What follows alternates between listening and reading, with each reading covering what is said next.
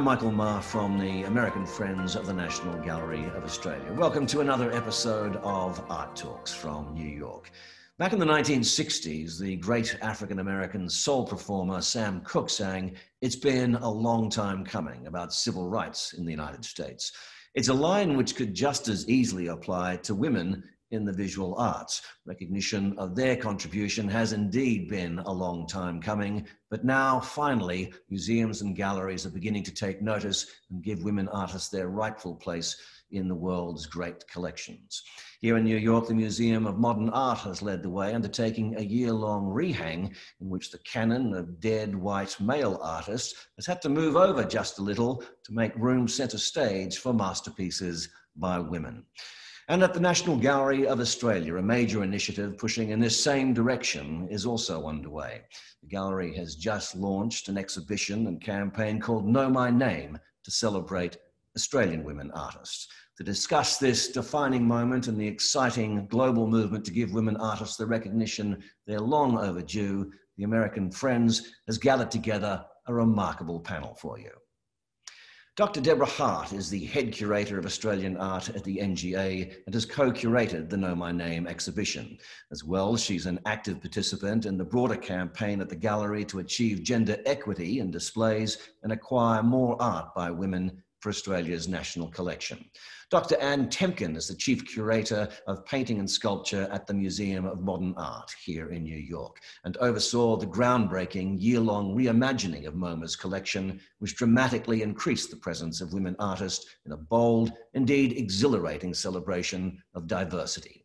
Dr. Anne Summers is a best-selling author, journalist, and leading feminist with a distinguished career in politics, the media, business, and the non-government sector in Australia, Europe, and the United States. Dr. Summers' book, The Lost Mother, deals with a once celebrated woman artist who was subsequently lost to history. And to moderate our discussion, we're very fortunate to have with us Time Magazine's award-winning editor-at-large, Belinda Luscombe. Belinda is an Australian-American who's lived in New York for many years and has written extensively on the arts and women's issues. So without further ado, it's over to my friend and colleague, Belinda Luscombe, and our wonderful panelists. Thanks, Michael. So I want to start this discussion, as journalists often do, with a bit of a story. As a young Sydney University graduate, I travelled to Europe, as Australians do, and I came across for the first time a portrait of the artist Jean Moreau. And I was devastated, frankly, because I had always assumed that it was Joan Moreau and that he was a she, and she was one of the great historical artists that I could always talk about when people said that women couldn't be artists. So having sort of processed this disappointment, I decided to look through the museums of Europe for other artists that I could point to as great examples of female painters or sculptors. And of course, this will surprise nobody on this panel, I was unable to find very many. So, you know, I'm sort of a young 20-something, and I begin to think, wait a minute, can women not be artists? Can women not paint? Like, is this not something we do?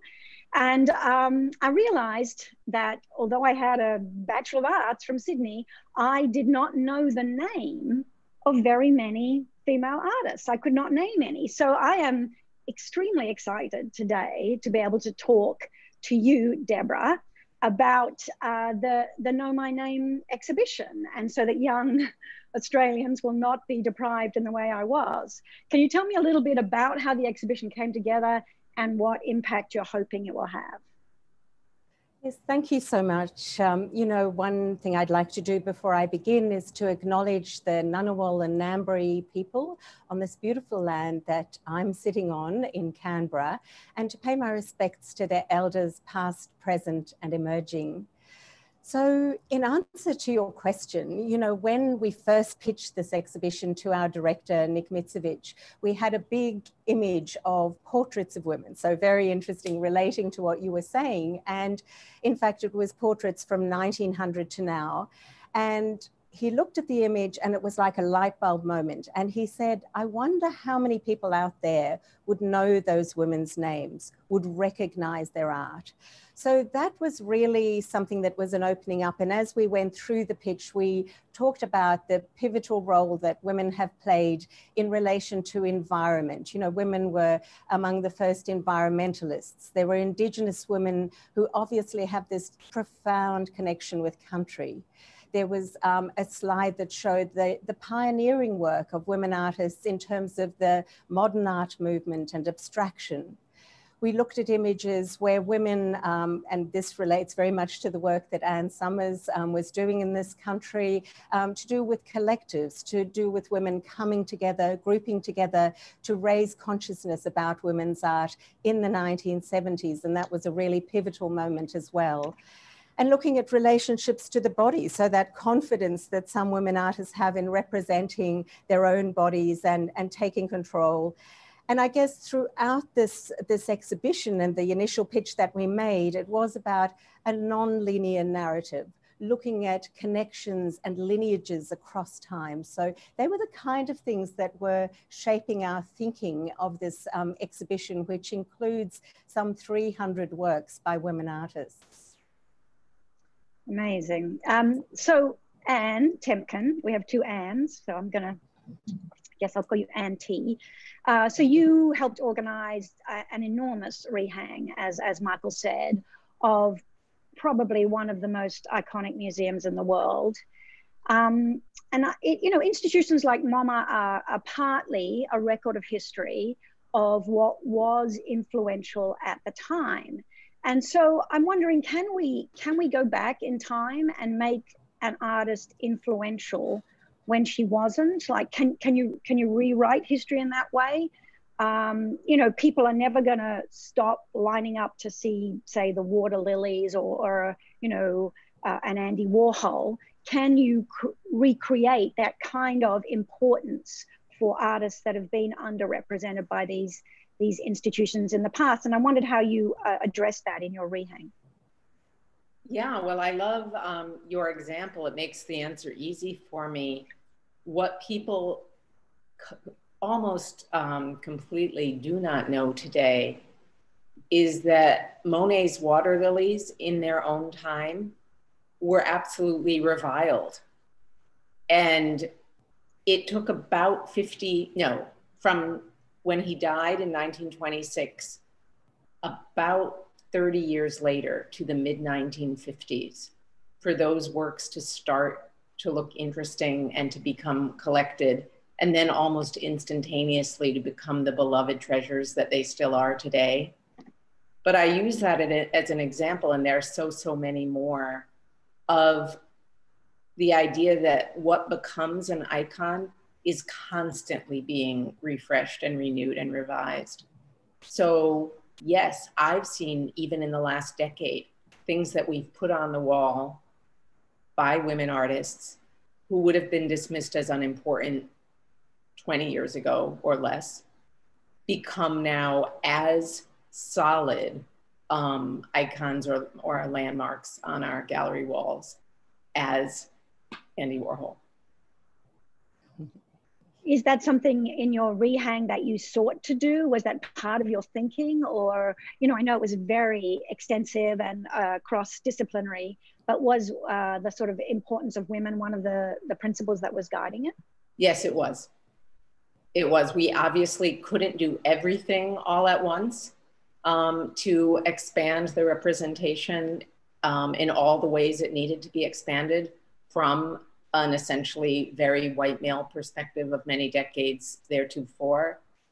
But we made certain priorities. And for me, the women one was a simple one. We're 50% of the population. We're not a special interest group or a certain geography or a certain ethnicity. We're half the population.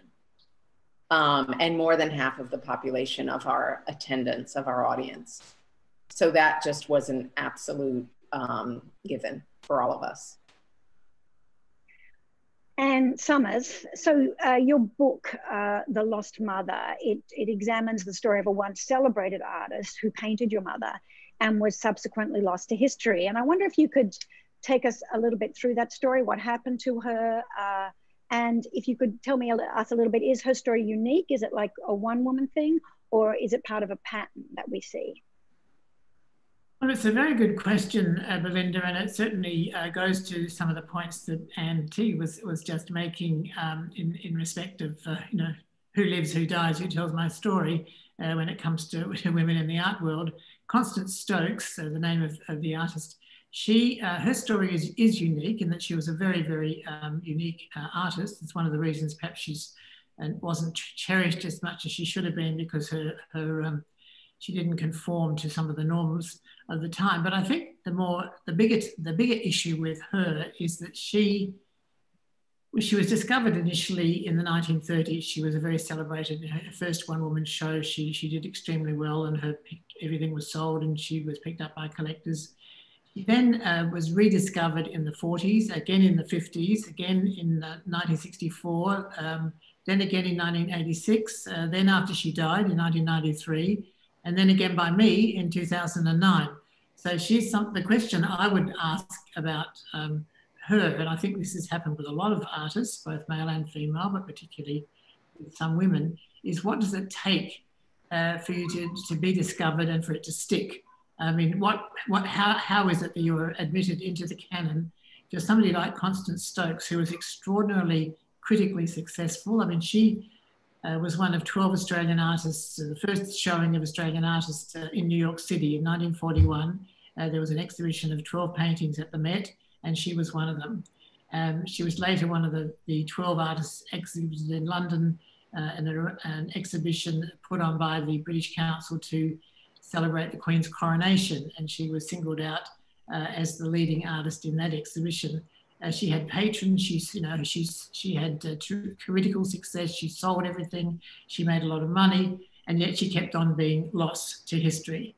And I'm so pleased that Deborah, that you have rediscovered her yet again. And what I find particularly poignant in a way is that the painting of Constance Stokes that is being shown in Know Her Name is the very same painting that was exhibited at the Met in 1941.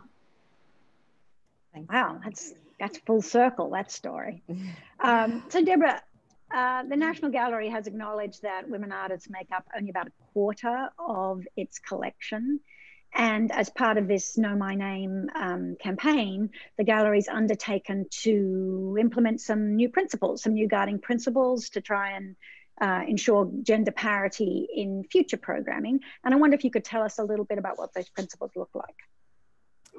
Yeah, look, it's a really big initiative at the National Gallery, and I have to credit our director, Nick Mitsevich, and also Assistant Director, Natasha Bullock. You know, I think people often assume that as curators, we have free reign, but you really do need that overarching support for what we're trying to do. And I think that in terms of the gender equity program, we have a gender equity working group. I mean, it is about conversations, but it's also about actions. How can we make this real? So we're looking at how we get more parity in terms of acquisitions. I think we're looking at the overall program. You know, it's an amazing program here at the gallery that goes beyond the exhibition. So we've just had a really big conference opening up many ideas, and I'm sure Anne Temkin will identify you have to develop a thick skin. You know, people can be quite critical of institutions, and when you're trying to implement change, that's part of it. You know, it's part of the story. It's part of looking critically at ourselves, but also having the support to really make change. So it's not just acquisitions, it's exhibition displays, it's programs outside the gallery. And it's been very exciting with this particular initiative that we've actually had a program of billboards around the country. My colleague Jessie England's been working on this, so that in every state in Australia, there are billboards with huge images of women by women around the country. So, you know, it's as we all know, it's also about trying to shift the thinking, and that's the bigger aim. And Tim can tell me, does this sound familiar? Do these principles similar to the ones that you've been using? Obviously, MoMA is, as I said, an incredible institution, kind of a world leader. People look to it to see what it's doing so they can copy. And I wonder if you could tell me a little bit about how those principles echo the ones that you used.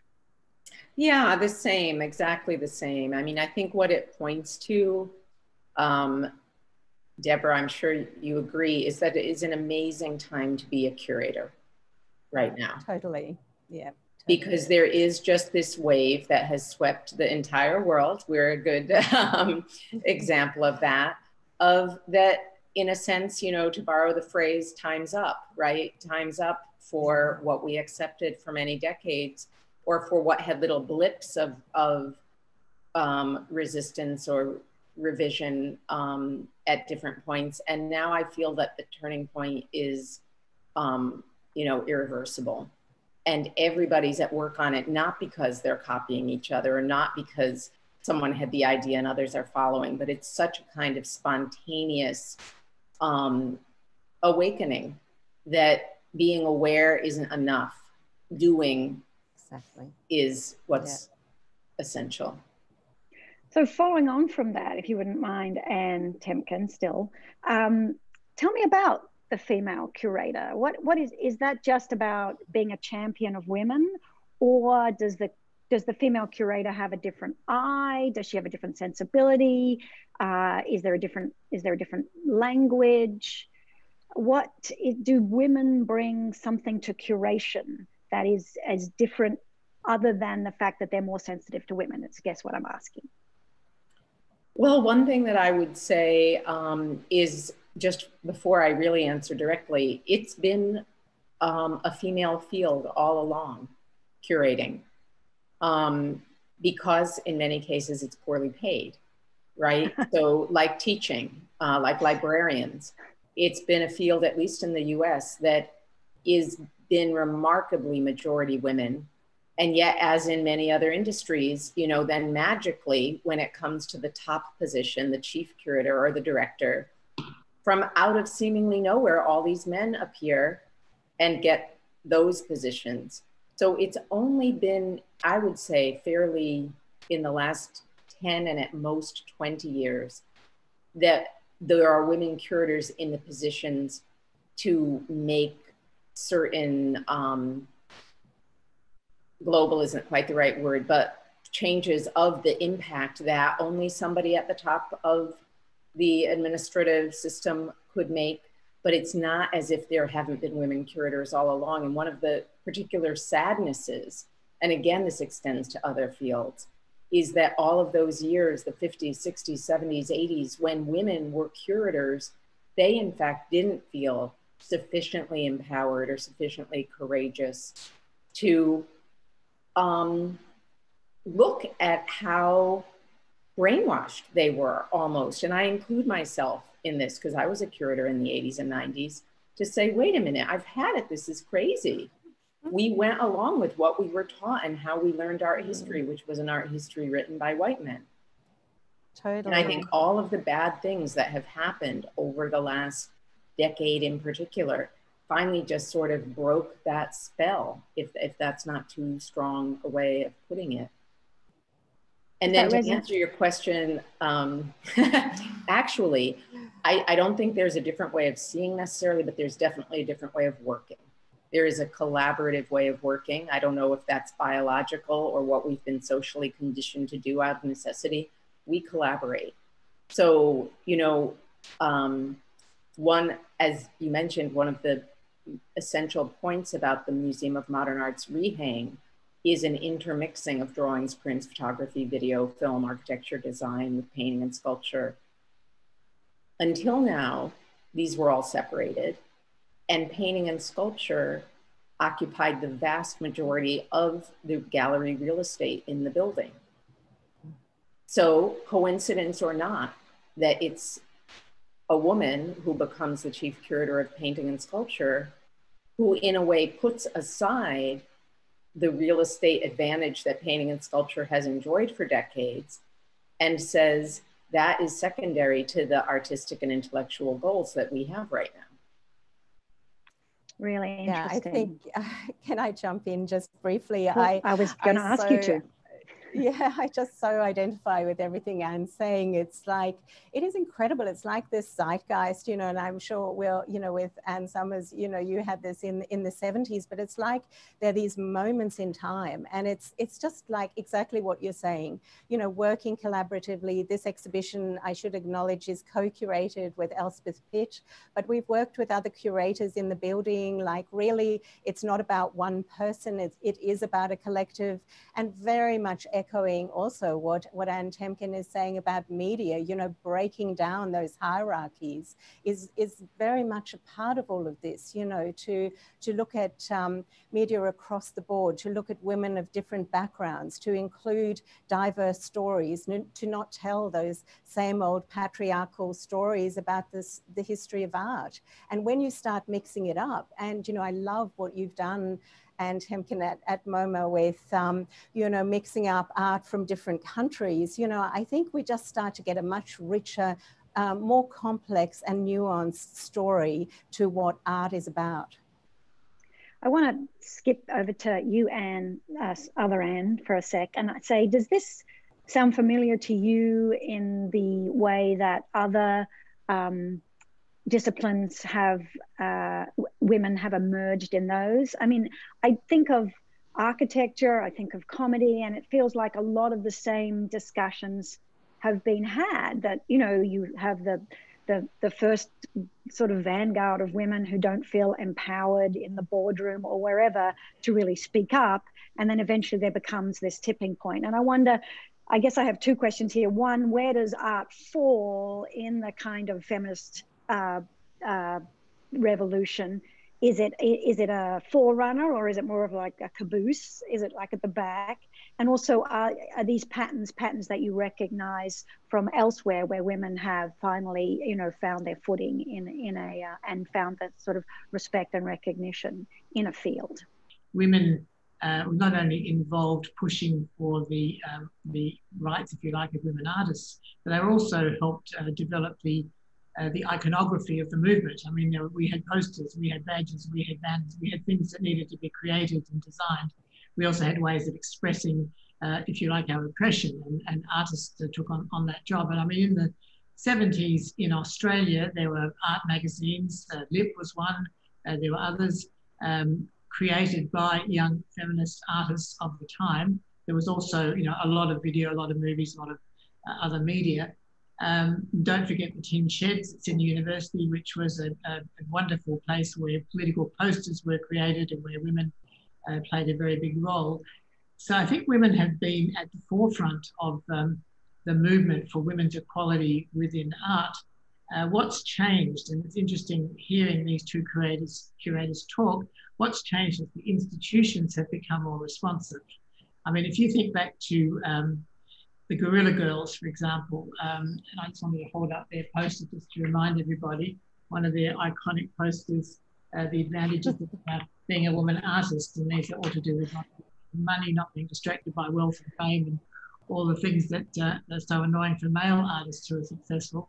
But I mean, they started from the mid-1980s trying to push for both racial and gender equality within art institutions, and they did things like, as well as keeping records of the commercial galleries in New York and how they were going with their women's women's representation, which was pretty bad. They also did some memorable agitprop. You know, one of my favourite posters was, you know, it said, do you have to be naked to get into the Met? And they made the point that if fewer than 5% of the contemporary artists on display at the Met were female, but 95% of the nudes on display at the Met were male. So you had this kind of agitation all along, and what's happening now, and it's so welcome, and I hope Anne Temkin's right in that it is a tipping point, and one where it's going to stick. You know, it's not going to be a blip, it's going to be rather a time's up moment, and we are reframing the way in which stories are told, and it's going to be forever. Because it's certainly been a long time coming. But women artists have been there all the time, pushing for it, Totally. Just having a hard time often getting heard, and even a harder time getting hung. So you mentioned, Anne Temkin, that it was an interesting time to be a curator, I think, and I wanted to talk a little bit about that. And to both of you who work in art institutions, there's been quite a lot of art news breaking up into the regular news this year with the I'm going to say this guy's name wrong, but the Guston exhibition. Guston. Thank you very much. I could have looked that up. The Guston exhibition being cancelled because of some imagery that it was felt would be misunderstood. And then the Baltimore Museum, which was going to sell 3 works by, canonical works, but to start an endowment so that people who were less likely to visit galleries could come for free, the more underrepresented visitors could come for free, that they could buy new works by underrepresented artists, and that they could pay their staff, who are often female or people of color, a fairer wage. And of course, this was not allowed. This was canceled, I believe, like the day before the hour before the auction. Right on the auction, right as the hammer came down, we could almost say, if we were, the Daily Mail. So, and I wondered, obviously there's very contested time in our culture as to what is important, what institutions should be doing, who they should be serving, who we should be looking at. And does this make it a good time to try and rebalance women artists? As you said, women are not a minority, and they're especially not a minority of people who visit galleries. So does this make it more difficult, or does the uproar make it easier because we're just rethinking everything? I'd like to start perhaps with you, Anne. Yeah, I don't think there's anything controversial about this. So that's great. Let all that noise happen on these other issues. But truly, except for some maybe grumpy men who we're not particularly hearing from, I think this is a pretty uncontroversial thing to be doing at this particular moment. And certainly all we've heard is more. You, I believe, are on the committee that sort of sets these protocols. Would MoMA ever sell a major canonical work to buy work by female artists? Oh, we've been doing that regularly. We don't make a fuss about it, but we regularly deaccession work. We do not deaccession work that is not redundant within the collection. So the way we choose to make deaccessions is only in the cases of a work, say we have 7 paintings by so-and-so, and we don't figure out, we work for endless hours to come to the decision that painting 7 out of the 7 is less important than the other 6 and of less quality, but that it would still have financial value to some degree. So we deaccession at a very lively rate. My department personally, anywhere, well, over the last 10 years, I could tell you, we've sold 150 works.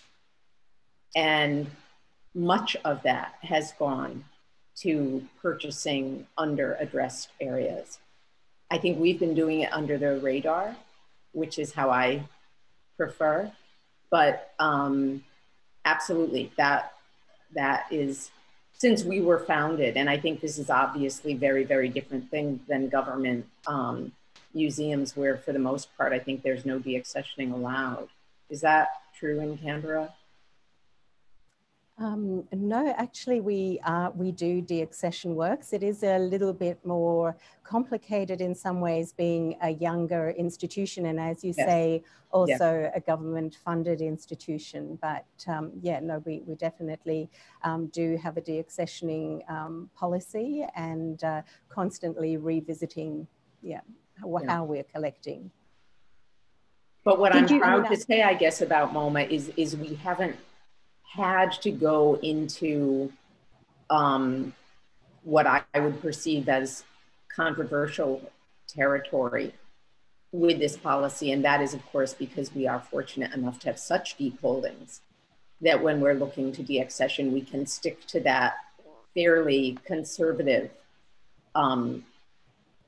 way of working and still come up with the funds that produce the money to, for example, acquire our first work by Leonora Carrington, our first work by Remedios Varo, our first work by Tarsila do Amaral, just to name a few in the last couple of years. Would you care to share who you sold to buy those? Oh, a painting by Leger that we were given, that we were bequeathed a few years back by a wonderful trustee of ours. And it so happened to be from the same series as a Leger that was in the collection. And so we spoke with her children, and this happened to be a beautiful match because it was an absolutely magnificent lady who had left us this. And we felt very confident that it would please her to use the money in this way. And marvelously, you know, her heirs agreed. But that money, you know, made all the difference, because these are not, even though MoMA hadn't seen fit to buy a painting by Remedios Varo, for example, on the market, that is an expensive painting today, and it goes the same for the others. Okay, so I guess I have to ask this question. It's kind of a journalist's, not a curator's question, but the feminist movement is 50 years old now. And as someone who was born into it, I thought we would have made more progress in the art world since the days that I thought that Joan Moreau was a woman. And I'd love anyone to address, any one of us three, you three, I guess, to address what they see generally as holding women artists back. Is it the way women are socialized to be collaborators and not people who are individuals? Is it still a money thing? Is it motherhood? Is it a lack of models? You know, is there something that female artists could be doing differently to be more successful? And I understand that both of you, you know, have collected female artists and consider many female artists to be successful and canon worthy. But I would also point out that there are still very many people who are in the position I was 30 years ago, who when asked probably could not name a contemporary female artist. And I wonder if it's, what has to change next? Where should we be making inroads? Maybe I'll start with you. Yeah. I guess that's, you know, really the whole point of the exhibition, you know, and the idea of Know My Name. I mean, even the title itself was like something in the air, because it was about our director saying, well, how many people would know those women's names? But I do think there are cycles. You know, Anne Summers was talking about the 70s. And as we all know, you know, I mean, our exhibition starts at 1900, even though it's not a linear trajectory. But, you know, there were women working in the early part of the last century who were doing amazing work. You know, I don't think it's what women weren't doing. It's really like, as Anne Summers was saying, and Anne Temkin, it's about how their work was seen, how it was collected, you know. So we have, for example, a fantastic work by the artist Vida Lay, which was really referencing, you know, that that experience that women had in the back rooms of houses doing the laundry. And, you know, it's a brilliant painting, really the equal of her male peers at that time. But her mother had been an activist at the turn of the previous century, you know, and was really wanting the work of women that was out of sight and out of mind to be seen. And so I think what happens is you get these waves, you know, from the early 20th century, you then get it again in the 20s and 30s, you know, later on with the 70s. And Summers, I'm so excited to tell you, we do have a great big wall of posters by women.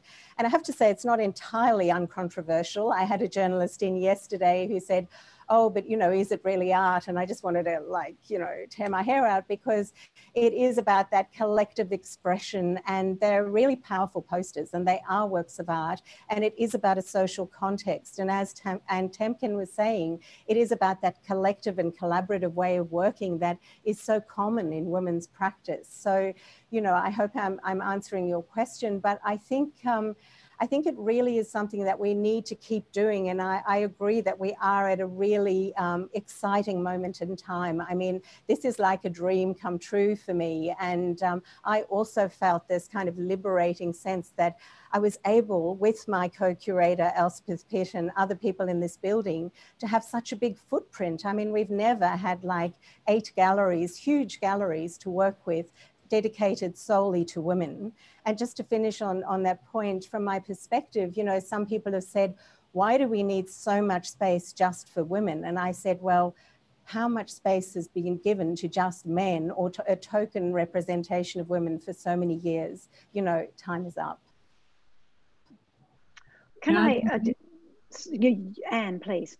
I mean, one point that I think we can't not address, and that is the difficulties faced by women who are artists and mothers. And this was certainly Constance Stokes's one of her big issues, that she called herself very famously part mother, part artist. And she had described how she was working one day at the easel and she was totally engrossed in the work she was making, and she felt this sort of tug at her skirt, and it was her little daughter, her little 3-year-old daughter, wanting attention, and she just wanted to hit the child and get her away, because she was forced to choose between the needs of her child and the needs of her art. And this was something that, I mean, she stopped painting for about 10 years because of her children, and she always said it was having children that was one of the things that stopped her doing as well as she thought she could have done. And if you look at the women artists in Australia, I can't speak for the United States so much, but in Australia, the well-known women artists of, say, the 20th century, very few of them have been mothers. And those who were have expressed the kind of frustration that Constance Stokes experienced, and the kind of just the actual physical difficulties that artists have that, say, writers don't have. And there are a lot more women writers with children than there are women artists with children. And Mira Merker is a great example. She describes, you know, painting with her baby under her arm, and she gets paint on the baby's leg, and then she feels so guilty that the paint's going to hurt the little baby's skin. And so many women have made the choice to put their energies into their work and not into their having children. And that's a choice that, of course, the male artist does not have to make. And that's a choice that women in so many fields have to make still. And that's a great area that still has not been of contradiction, that still hasn't been resolved. And it's going to take us a while, I think, before we figure it out. But we shouldn't not talk about it. Yeah, I think I agree. Just to also say, though, I think one of the great gains that has been made in recent years, you know, thanks a lot in terms of the work that you were doing, is childcare, for example, has made a big difference. And, you know, I think one of the other things that should be acknowledged, and is actually part of one of the projects that's happening at the gallery, is the changing role of many men as parents taking more responsibility. That's not to undercut anything you were saying, because I totally agree that that's been the story through the 20th century for many, many women. And you're right, many of them chose not to be mothers, and it was very much more difficult for women who were mothers. But I do hope that that landscape is able to change a bit, and I think for some women it has been, hopefully. From your mouth to God's ear. I don't think it's happening in America. Optimistic note with a pessimistic note.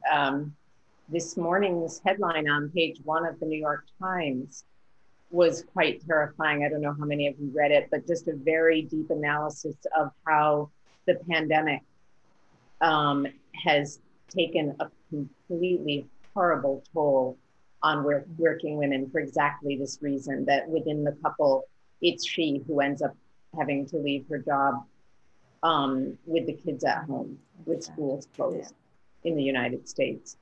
And the numbers they show and the anecdotes they give, you know, aren't saying that this is a 1 or 2 year problem. This is actually now a problem perhaps for this entire generation. because those women are off the career track, et cetera, et cetera. Mm-hmm.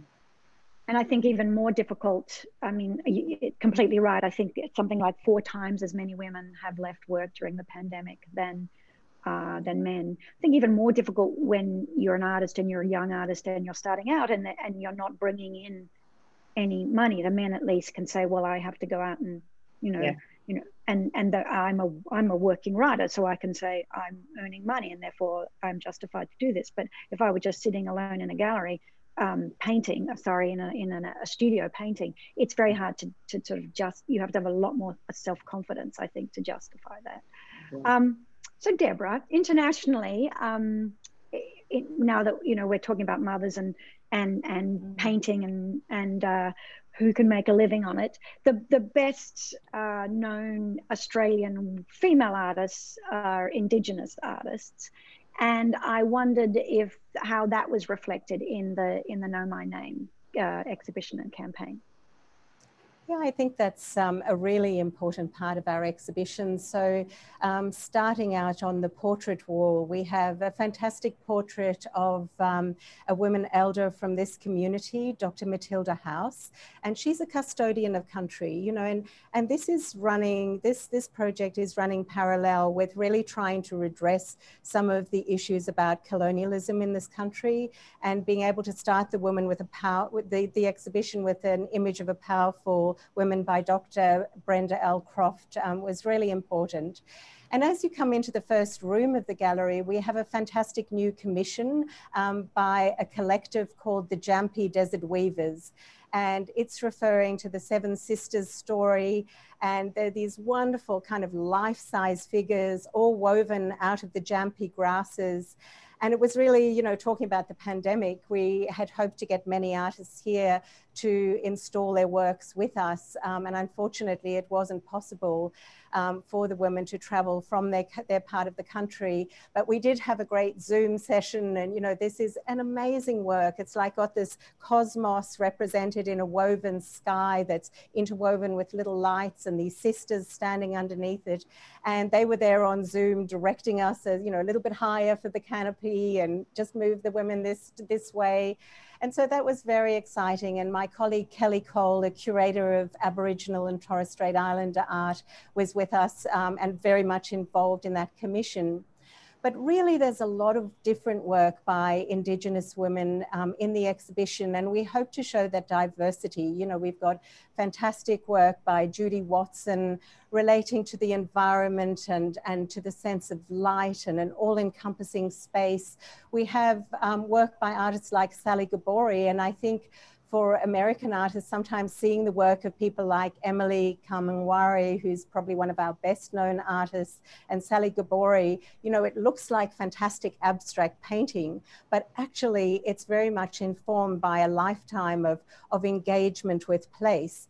And the works are so ambitious and on such a considerable scale that it takes your breath away. I mean, Sally Gabori painted one of the biggest works in the show when she was 81, so it's quite incredible. And we also wanted to open up a conversation between Indigenous and non-Indigenous women artists, a conversation in terms of what their works are doing and saying. Can you at all elaborate for those who are not familiar with the Indigenous art market, why the women have been so much more successful in that market than they have, in kind of the non-Indigenous market? Is there something about that community that values their work more?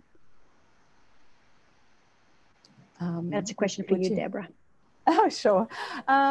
Look, I think it's a complex thing. I feel like Indigenous art captured the imagination of many people. I've seen such a change in the last 20 to 30 years of just the diversity of expression. I think, it's that capturing of the imagination, this profound connection with country. A lot of people, 20, 30 years ago were pigeonholing Aboriginal and Torres Strait Islander art as works that were relatively small scale, always on bark, of a particular style. But in fact, that is really important. And one of the works in the exhibition is a massive bark by a woman called Noongar Marawili. And I remember walking into a gallery and seeing her work. And I just, you know, I'm sure we've all had this, where you just go weak at the knees and you think, oh my God, you know, that is really exceptional. So I guess it's that kind of feeling that has informed a lot of people. So Anne, one of the most famous works of art by a woman, I guess, is Judy Chicago's piece at the Sackler Gallery, The Dinner Party. And that's a gallery that's dedicated to feminist art. And I wonder, are we moving to a point where like a feminist art gallery is not necessary because we don't have to have these woman-only spaces, because we can have parity in the regular gallery? Or is there still a place for something like the Sackler where it's just all a woman-only space? This is Anne Summers. I was going to ask this question. I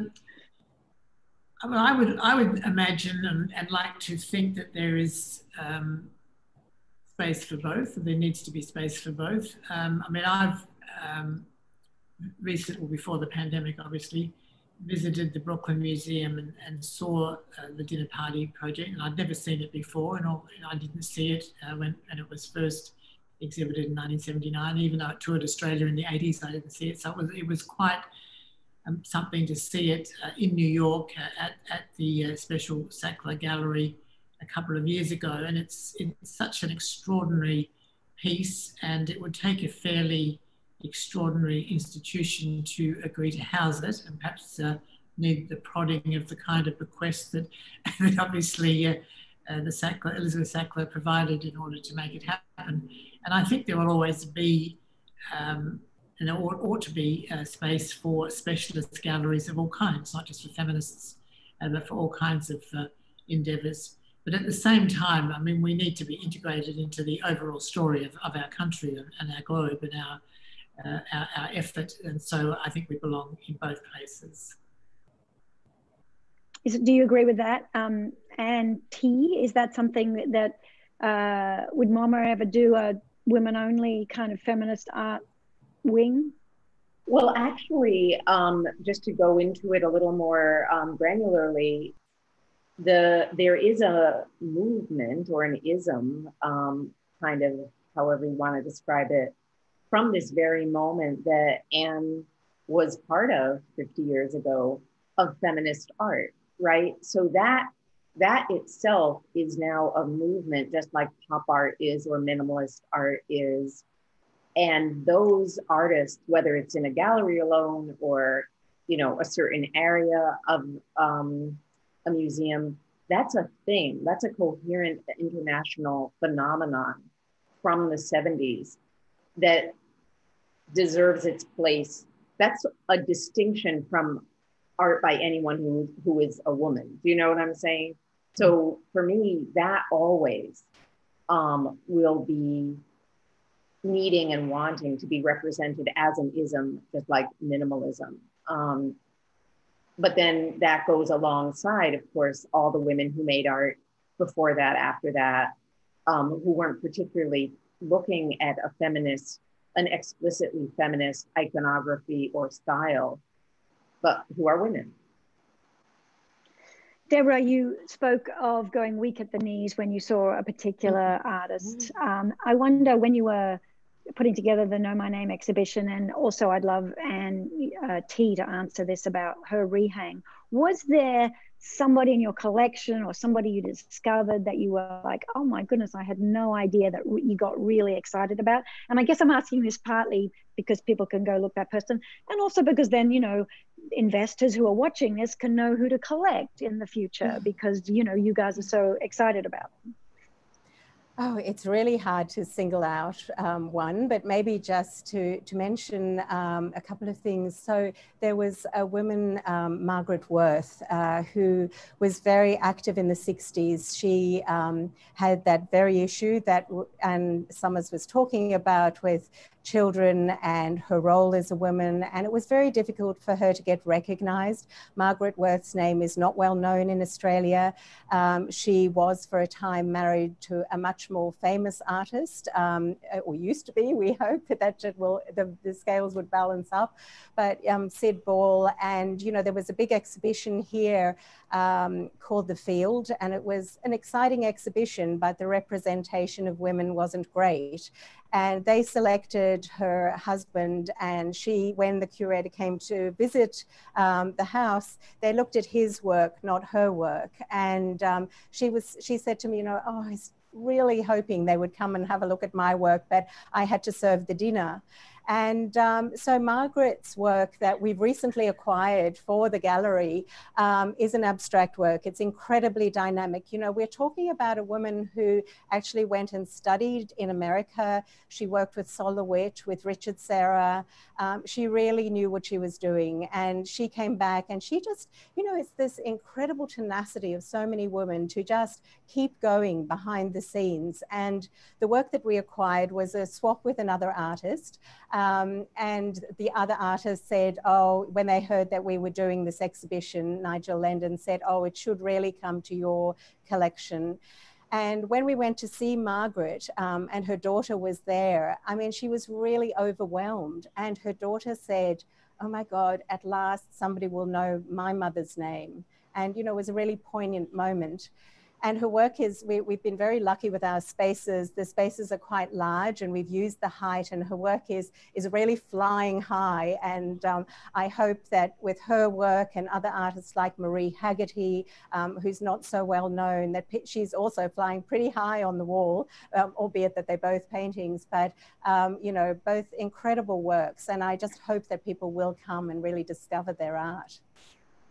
Do you have a story like that, Anne T, about your rehang, or somebody that you came across in the bowels of MoMA? I like to think of all those paintings stacked up against each other, and you're flipping through them like we used to flip through LP records, and you're like, oh my goodness, there it is. But I'm not sure about that. Well, it's actually a very beautiful warehouse in Queens, I have to say, our bowels.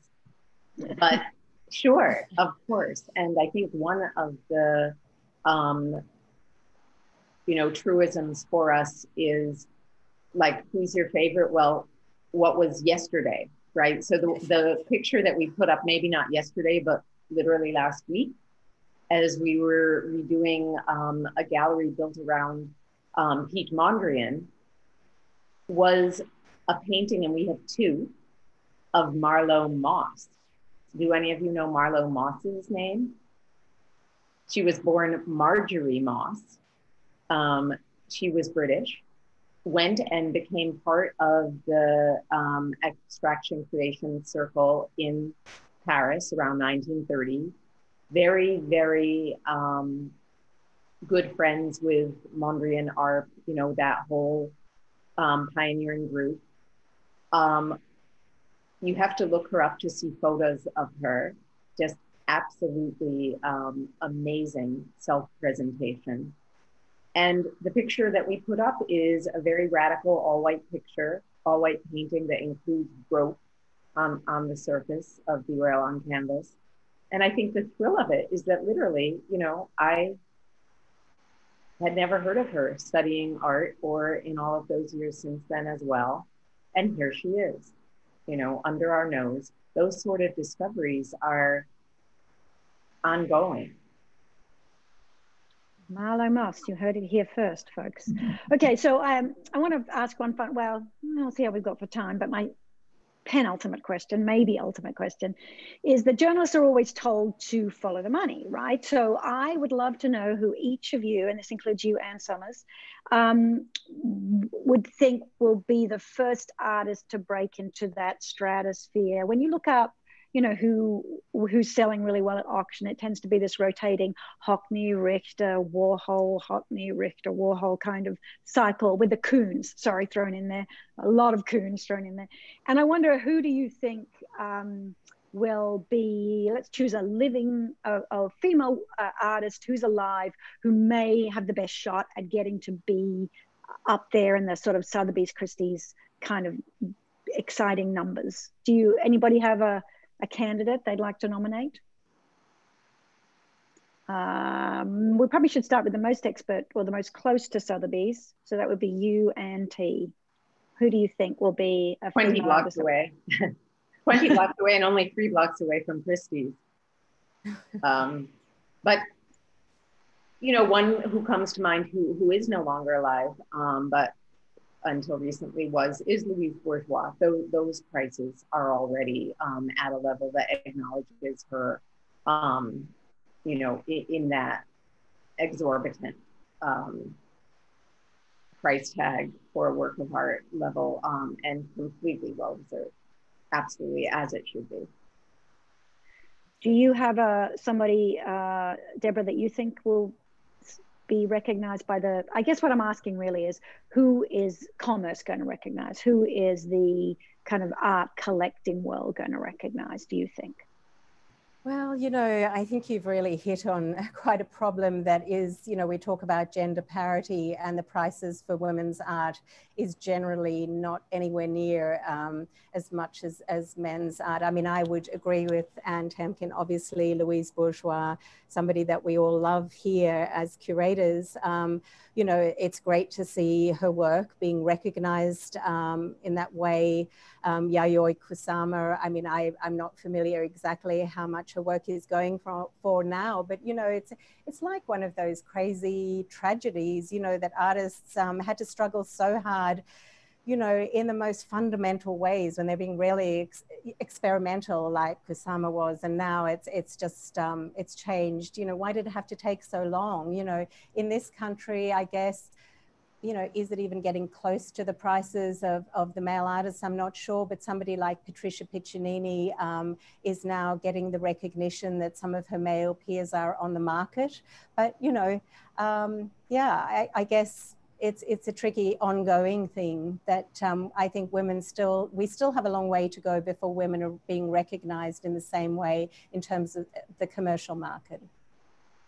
And Summers, do you want to weigh in, or can I? Well, I'll come at it somewhat differently and say, you know, while we're all very obsessed, particularly in the current period, with the art market and the contribution of hedge fund billionaires and various others of that small elite who can afford to pay these many millions of dollars for a very small number of arts of work, just how ephemeral this really is in determining an artist's value. I just point to the example of Constance Stokes, who back in the 1950s was selling works for 10 times the price that many of her male colleagues were getting. And I would point particularly to Russell Drysdale, who of course is, you know, and so iconic in Australia that everybody knows his name. He lives on, his paintings sell for many, many millions now. She's completely forgotten. So to measure it at any one point of time and say, well, this person's doing very, very well is not necessarily a measure of what the future holds for them in terms of their longevity, in terms of being recognised. Nor indeed of their value to the culture or of their talent. Well, that seems like bringing Constance back and that reminder back seems like a great place to wrap this up, and we are indeed out of time. I just want to thank you three, all you three doctors from the non-doctor in the room, for contributing to this conversation. I think it's been fascinating, and I wish you all the best with your continued fight on this front. And I really look forward to seeing the National Gallery's show and the sort of the impact that it makes on the Australian environment. Thanks very much for doing this. Thank you. Thank you. Thanks so much. An illuminating discussion, I'm sure you'll all agree. Thank you so much to our wonderful panelists in New York and Canberra, Dr. Deborah Hart, Dr. Anne Temkin, and Dr. Anne Summers. And thank you, Belinda Luscombe, for your excellent moderating. The American Friends of the National Gallery of Australia will be back next year with more art talks.